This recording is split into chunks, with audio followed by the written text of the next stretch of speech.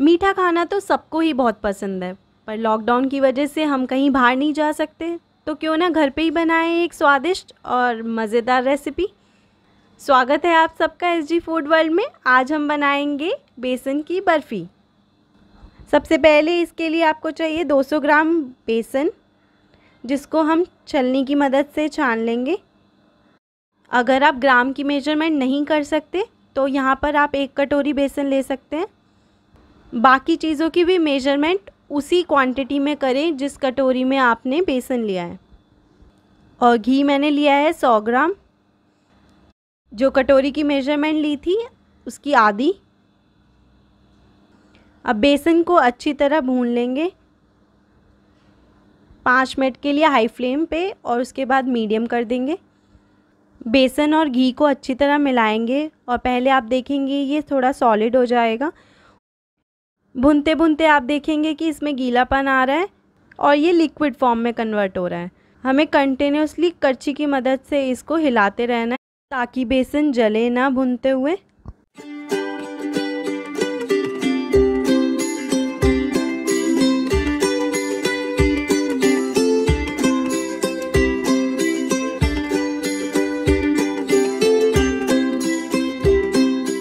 Side में हम इसकी चाशनी भी तैयार कर लेते हैं। इसके लिए हमें चाहिए 150 ग्राम चीनी और 50 ग्राम पानी। और अगर आप कटोरी का मेजरमेंट ले रहे हैं तो 3/4 कटोरी चीनी और 1/4 कटोरी पानी।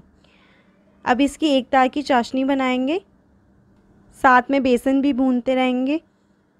अगर आप दोनों चीज़ें एक साथ करने में कंफर्टेबल नहीं हैं तो आप पहले चाशनी भी तैयार कर सकते हैं।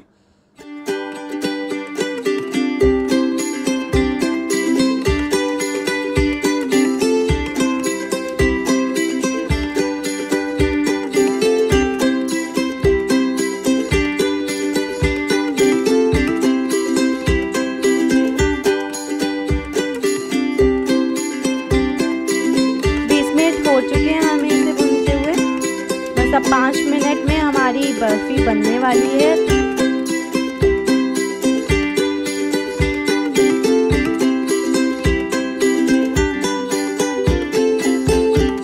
चाशनी हमारी रेडी है। बेसन की बर्फ़ी का स्वाद बढ़ाने के लिए और इस रेसिपी को मज़ेदार बनाने के लिए हमें यहाँ पे लेना है 100 ग्राम खोया। बेसन भी अच्छी तरह भुन गया है और आप देख सकते हैं कि कलर चेंज हो गया है, थोड़ा सा लाइट ब्राउन हो गया है। तो अब इसमें हम खोया ऐड कर देंगे।